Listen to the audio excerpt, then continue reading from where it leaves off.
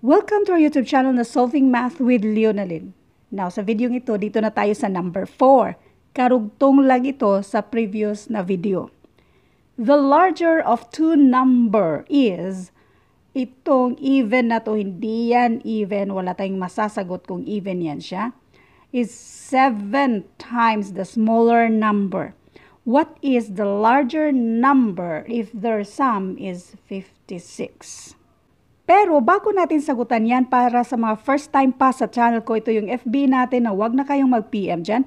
Tambak na yan ng mga messages.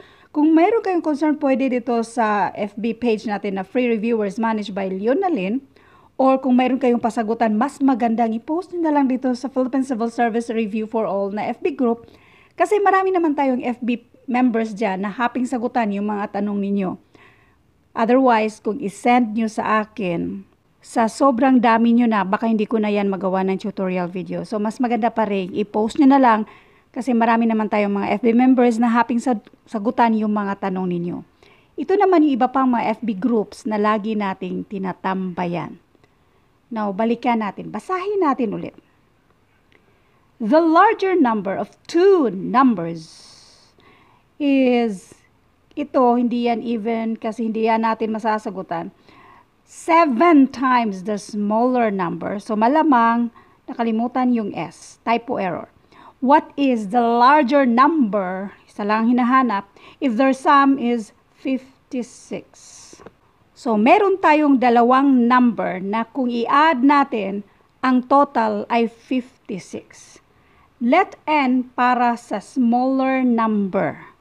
Yung isa ay 7 times the smaller number. That means i-add natin. 7 times the smaller number. Ulitin natin. Ito yung smaller number. Tapos i-add natin dito sa 7 times the smaller number. That means 7 times n. Tapos kung i-add daw natin itong dalawang numbers na ito, ang total ay 56. Ito na yung equation sa problem na ito. So, pwede na natin siyang isolve. I-add natin ito, kasi mga like terms man yan, n plus 7n. Isang n plus 7n equals 8n. Kopyahin si 56. Para makuha natin yung value ni n, since si 8 pang multiply sa n, pang divide na siya sa 56. In other words, nag-divide tayo ng 8 to both sides para makancel si 8 dito, nasa kabila na siya. So, isolated na si n.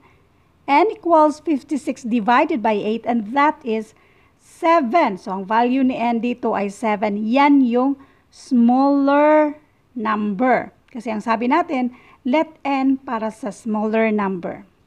Now, ano yung tanong?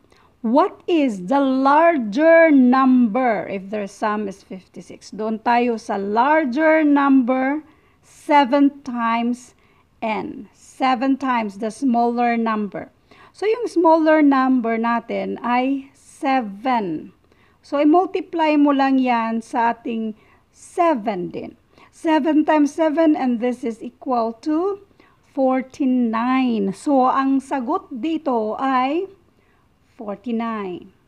Now, all I hope mayroon kayong naintindihan sa video ito. At lagi ko nang inuulit, never memorize the answer because that will never help you kundi yung paraan kung paano natin ito sinagutan. Thank you and God bless.